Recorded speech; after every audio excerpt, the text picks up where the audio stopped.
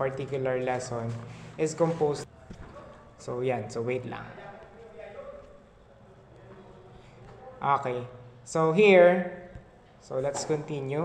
This will be your objectives class. Okay po? So, number 1, you have to identify the other members of the solar system. So, define and describe an asteroid, a comet, and a meteoroid. Okay po? So, number 2, you're going to identify the classification and origin of the different types of asteroids. Okay? Kasi iba-iba yung types ng asteroids depends on which they come from. Okay po? So, number 3, so we have, you have to identify the different parts of a comet. So, you need to compare between a meteoroid or among meteoroid, meteor, and meteorite. Okay po? So, these are other members of the solar system. Okay po? So, yun yung pag-uusapan natin basically about meteoroid, meteorite, asteroid. Okay? So, meteor din. Okay? So, yan.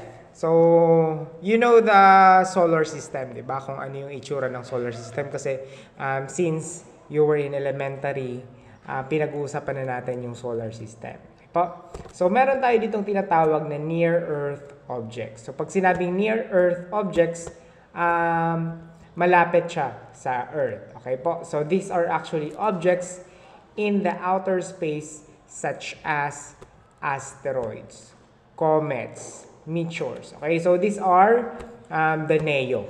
Okay, NEO. Sorry.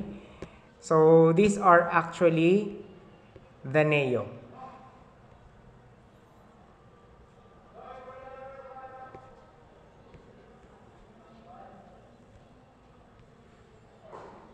Sorry, hindi ko na i-share sa inyo.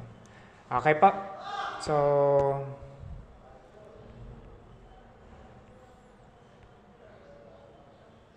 yan. Repeat natin. Okay po? So, para at least hindi kayo ano. Okay, so here are your objectives. So, yan. So, naka-flash sa screen. So, pakibasa na lang. Okay? So, the NEO are objects in the space such as the asteroids, comets, and meteors. Okay po? So, they also include small orbiting bodies that move near Earth. Okay, a certain small orbiting body is considered a NEO if it moves near the Sun. Okay? So, malapit sa malapit sa Earth. Okay? And it also moves or orbits near the Sun. Okay, so, these are NEO. Tandaan po yung NEO. NEO are asteroids, comets, and meteors. Okay? So, yan. So, let's talk first about asteroids. Okay? So, asteroids are irregularly shaped fragments of rocks that orbit the Sun.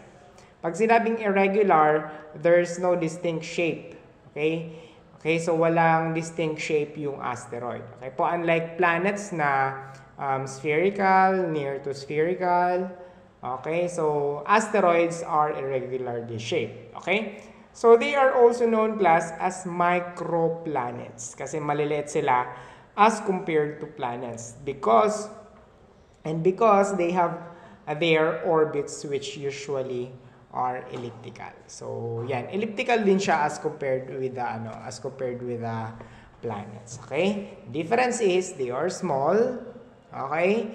And they are irregularly shaped. Okay po, these are asteroids. Okay, so this is one picture showing asteroids. Okay po? So asteroids can be found in what you called as the asteroid belt. So asteroid belt, so along with the planets, di ba, we have planets starting from the Sun. We have Mercury, Venus, Earth, Mars, Jupiter. Okay, so kinakanta, meron nga yan kanta. Okay po? So yung asteroid belt natin, it's in between Mars and Jupiter. Okay, so kung titignan niyo dito,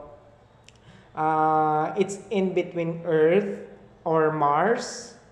Okay, Mars and Jupiter. So that that is where you can find numerous asteroids. Okay po? So, madami diyang asteroids in between that planet, so that it is called as the asteroid belt. So, around millions of asteroids orbit in this belt. Okay, so yan, there are different kinds of asteroids, di ba? Some of the asteroids are included in the ring of Jupiter. Okay, kasi madami bagang rings yung Jupiter. Okay po? So that's in between. Okay? So remember the asteroid belt. Okay po? So there are many types of asteroids. So number one, it's according to composition. Ano ba yung laman ng asteroid na yon? Okay? So meron tayong C-type asteroid. So it has a similar composition with the Sun's composition, which is depleted in hydrogen, helium, and other volatiles. Okay po? So that is the C-type asteroid.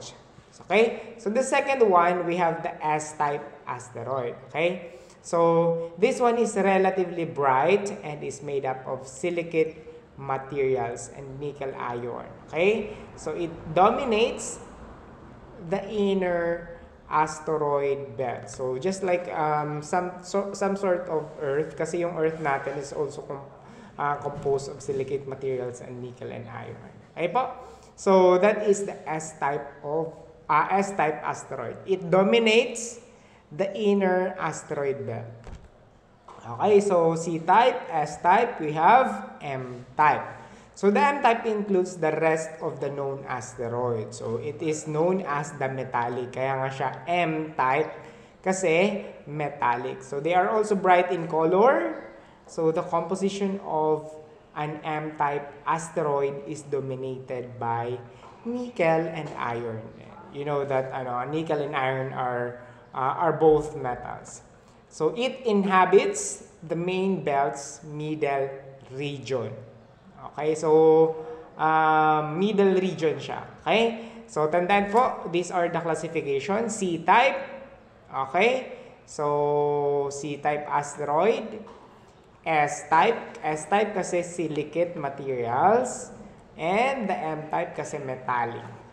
Okay? So, yan. Okay, S-type kasi may silicate. Ito, M-type metallic, composed of nickel and iron. So, main belt, middle yung metallic, M, middle. S-type, we have silicate, that is the inner asteroid belt. Okay? So, yeah. So, these are examples, class. Okay, so, we have here the 253 Matilde, a C-type asteroid. Okay, so yan, a C-type asteroid. So, ano nga yung C-type? So, yan. So, same thing with the Sun's composition, which is depleted in hydrogen, helium, and other volatiles. Okay? So, yan. We have also the 433 Eros, an S-type asteroid. That means this contains silicate, nickel, and iron. Okay? So, we have also the 21 Lutetia, an M-type asteroid. Okay, so this one is composed of nickel and iron that dominates the middle band of the asteroid belt. So these are examples of asteroids according to the composition. Okay, so yan. So what about location? So kanina composition, ngayon naman location. Okay, so we identify asteroid by its location. Kasi meron tayong number 1, main belt asteroids. These are asteroids orbit in the main asteroid belt. Okay? So, main asteroid belt. So, these are called the main belt asteroids. O, yan. So, very obvious naman. Main belt asteroids kasi nasa main belt na asteroids. Next, we have the near-Earth asteroids or the NEA. Okay po. So, they have orbits which approach Earth. Okay, so ito yung mga asteroids na nakikita natin every year or every couple of years. Okay, so kasi yung orbit nila, it nearly approaches the Earth. Okay po? So, tinatawag itong near-Earth asteroids. Okay? So, di ba, for some other time pag nababalita. So, halimbawa, for example, in January 26, so mawi-witness ng Pilipinas ngayon, for example, or ng buong mundo, yung isang asteroid na nag-orbit. Okay, so since it's elliptical, you cannot always see that. Okay po, so there are only times na makikita mo siya very in close contact, okay, with the Earth. There are times naman hindi mo siya makikita kasi it's far from the Earth since the orbit is elliptical. Okay po? So, pero, basically, yung mga malapit sa Earth na orbit, okay, they are called NEA. Okay? So, yan. So, we have also classed the Trojans. Okay? So, Trojans are asteroids that share an orbit with a larger object. Okay? So, ano yung larger object na yon? For example, yung Jupiter. Okay po? So, they are called Trojans. So they do not collide with the planet because of their special location in orbit. Okay? So, basta parang sumasabay sila sa planeta. Okay?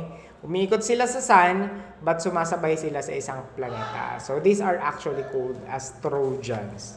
Okay? So, Trojans. Huwag pong kalimutan ha, the MBA, main belt asteroids. We have the NEA, near-Earth asteroid, and the Trojans. Okay? So, yan. So, let's talk about comet. Okay, so comet is an icy body that releases gas or dust. Okay po? So, siya yung gas and dust, kapag lumalapit yun sa sun, since it's icy, so mag-evaporate yun. Pag malapit na siya sa sun, so ito yung naging itsura niya. It forms tail. Okay po? So, a beautiful one. Okay po? So, scientists call them dirty snowballs because they are made of frozen gases that are held together in rocky and metallic materials. Yung comet kasi, since very elliptical yung orbit niya, so, there are times na malayong-malayo siya sa sun, kaya yung gas na yon nag-form siya into ice. Yung gas and dust, so na-frozen siya. Kasi ang trend yan kapag malayo ka sa sun, the more and more kang malayo sa sun, mas malamig. Okay? So yan. So kapag lumapit sa sun, yung na-frozen na ice and gas and dust, so parang masusunog siya, mababurn siya pag malapit na sa sun. So, it forms a tail like this one. Okay pa? So, yan. So, let's talk about the classification naman ng comet. Okay, so, these are classified based on their orbital period. So, meron tayong orbital period. Pag sinabing period class, kung gaano katagal, gaano kadali. Okay? So, short period comets are those comets that take less than 200 years. Okay? To complete a single orbit around the sun. Okay? So, these are called short period comets. Okay? Less than 200. Okay? Ibig sabihin, kapag 155, so this is classified as short period comets. Okay? So, ano yung example nun? So, di ba yung Earth, it orbits it orbits just 1 year. Okay? Compare mo yan sa 200 years. So, 1:200, masyadong mataas yung gap. Okay? So yan, 200 years to complete. Okay? So, less than that, they are called as short period comets. Okay? Kaya, there are comets class na once in a lifetime mo lang mawi-witness. Or there are also comets na never mo siyang ma-witness in a lifetime. Okay? Kasi yung average, lifespans around 74, 75. Okay? So if it's 195, so hindi mo siya mawi-witness ng 2 beses. Okay po? So these are short period comets. Pero there are also comets naman class na There are comets na yearly nating nawi-witness or every after couple of years. Okay? So long period comets are those that take hundreds of thousands of years just to take a single orbit around the sun. Okay? Hundreds of thousands of years. Imagine that. Okay? So, yan po ang long period comets. Okay? So, ito na yung mga malalayo na masyado ng elliptical. Okay? It's beyond Pluto yung kanilang orbit. Okay? So, these are long period comets. Okay, let's talk about its part kasi if you look at this picture, so meron siyang head, meron siyang tail. Okay, so tingnan natin yung part niya in a diagram. Okay po?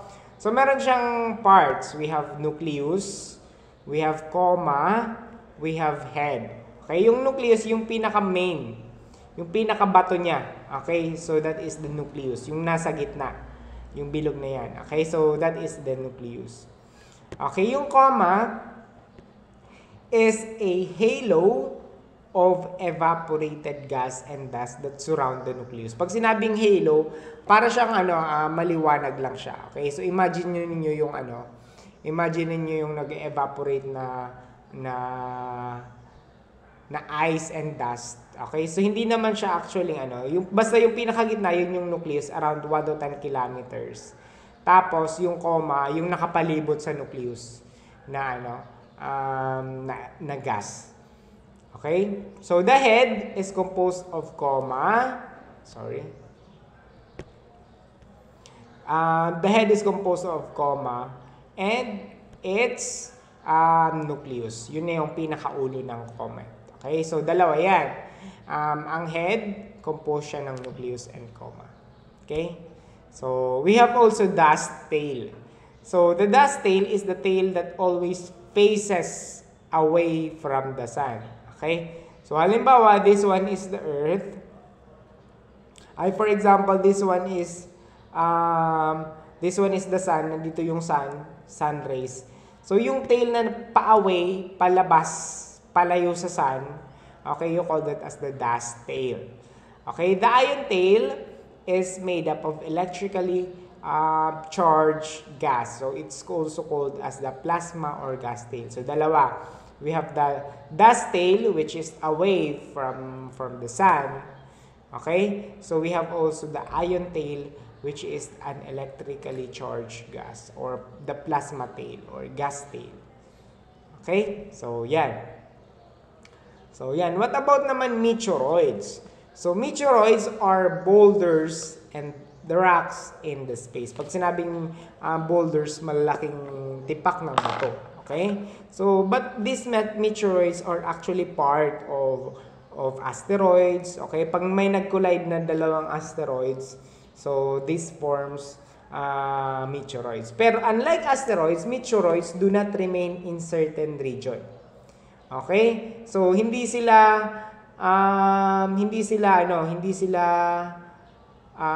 parang nakokontento sa isang orbit. Okay? So they don't remain in a certain region. So but like asteroids, they come in an irregular shapes. Okay? So yun po yung meteoroids. Okay? So what about naman na changes in meteoroids. So when a meteoroid enters Earth's atmosphere, so it burns up and appears like blazing rock called meteors. Okay? So yan, pag yung meteoroid, 'di ba sabi ko since the meteoroids hindi sila nagre-remain sa certain region. When this meteoroid enter the Earth's atmosphere, 'di ba yung atmosphere ng Earth, we have troposphere. So, dun yun sa IG nyo. Tropo, strato, meso, thermo, exo. 5 layers yan yung natin. Yung atmosphere natin. Okay? So, pag nag-enter siya sa atmosphere, especially sa malamig na part ng atmosphere which is the mesosphere. So, magkakaroon ng friction yung sa mesosphere, since malamig siya, And yung meteoroid, since mabilis yung kanyang speed, so it will form or mabiburn yung meteoroid. Ang tawag na natin doon, class, is the meteor.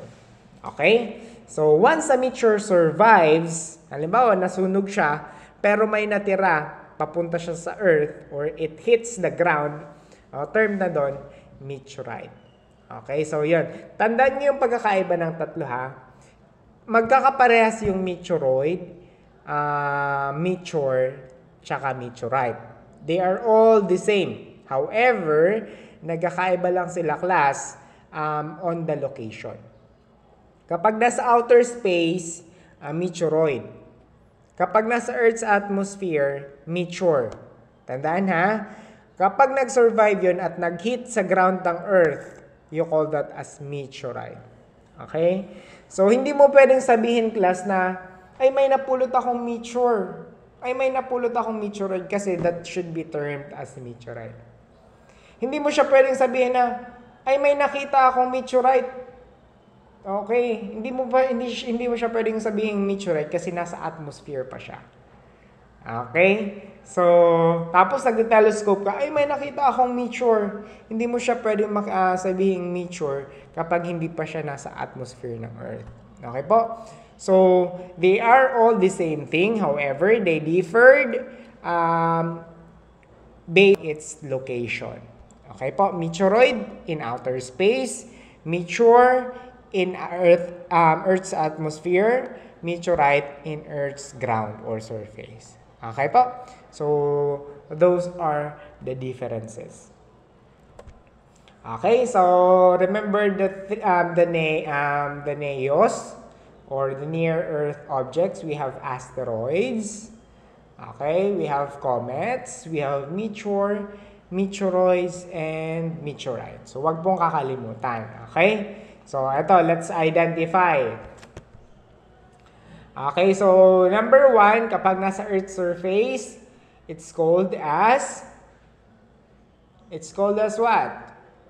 Okay, it's meteorite. Okay? Kapag nasa Earth's atmosphere, so it's termed as meteor. Okay? Kapag nasa Earth's atmosphere yan, mali lang, na typo. Kapag nasa outer space, it's termed as meteoroid. Okay po? Huwag kakalimutan yung differences among meteoroid, meteor, and meteorite. So, yan. Okay? So, yan. So, what do you think are the ways we can do to defend Earth in case there is an impending asteroid collision to the planet? Okay? So, kasi yung asteroid, halimbawa, napipredict naman yan ng mga scientists, na mga nag-aaral sa mga asteroid. Napipredict naman yan kung siya ay magko-collide sa Earth. Halimbawa, kasi yung asteroid or yung halimbawa malaking meteorite na mag-aano sa Earth, pwedeng tumama sa Earth. There are many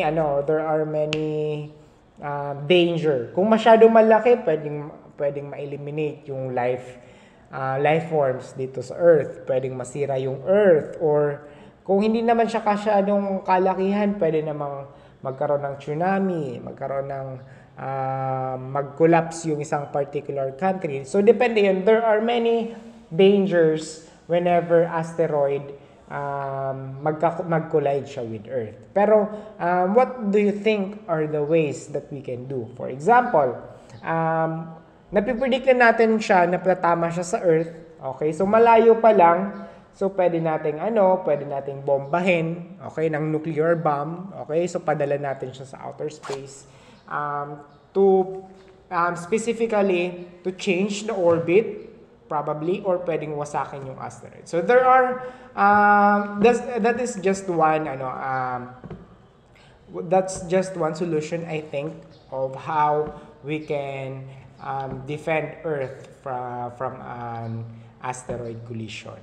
Okay po, so that's one way. So also with you, you can message you can chat kung ano yung possible solution nyo.